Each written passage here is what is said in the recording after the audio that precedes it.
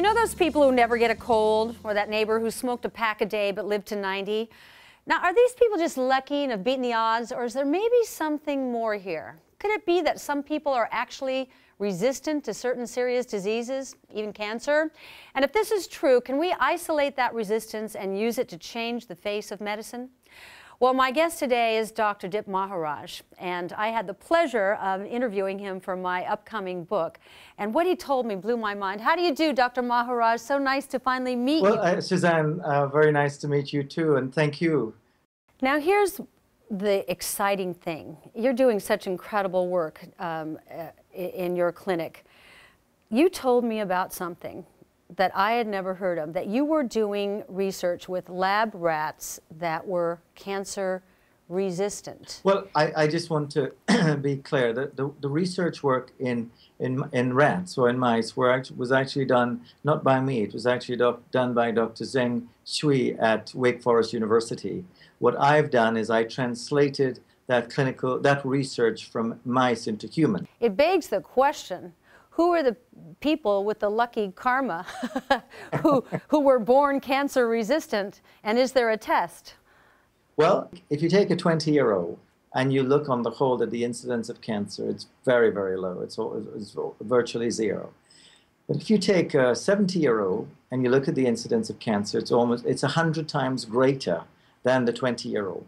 We know two things. Number one is that when we are young, we're cancer-free, we are therefore cancer-resistant. And secondly, as we age, our immune system goes down. So that's the reason why we made the point, and I've made the point that when we're healthy, what we should do is collect some of our stem cells and store them, because we are, in effect, collecting and storing a healthy immune system.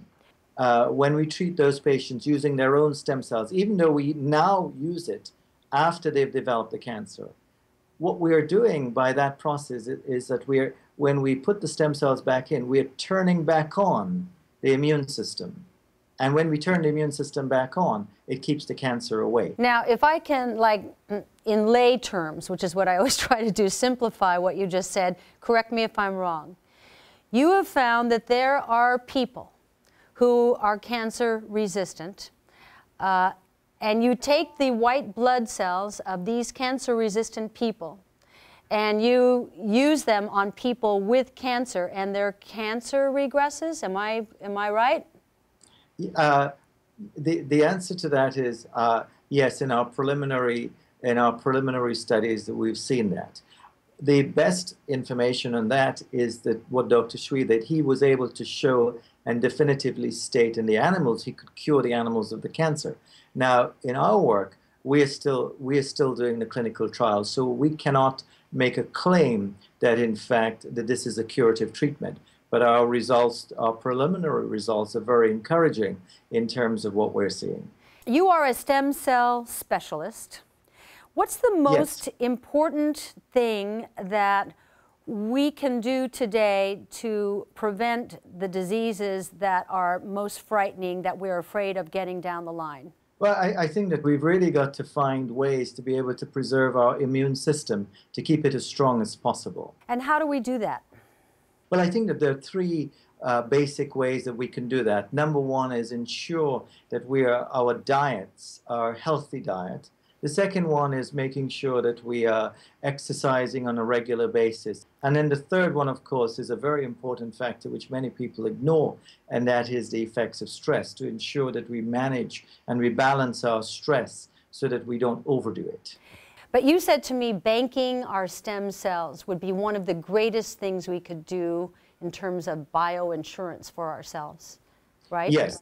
That's correct. From the work that I've done as a stem cell transplant physician, treating patients with various disorders of the blood, particularly severe cancers of the blood, over the years, what we have seen that this procedure, what it is really doing is a way of restoring the immune system for those patients in whom their immune system is broken down. When you're young, you are cancer resistant because you're young, you have optimal hormones, and if you're eating well, that is the time to bank your stem cells for future use, correct? Yes, correct. Okay. One of the most important areas which we've touched on is, I feel that we can cure cancer in patients, and we do cure cancer in patients in whom we have restored the immune system. So if we keep that focus and we stay focused on the issue of what broke down in the first place to allow a patient to develop cancer or an individual to develop cancer, and we re-engineer that process and we repair that process, I think we've got we will be successful in curing cancer, and that's what my focus is on. You say to people, you got to eat right, and you've got to manage your stress, etc., and they kind of roll their eyeballs.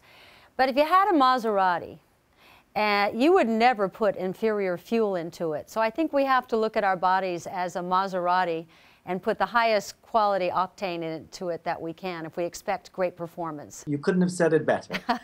When we're born as Maseratis. What we tend to do is over time, we tend to ignore the maintenance, we tend to ignore the warning signs, and we tend to then, when the car breaks down, then we sort of say, well, how can we fix it?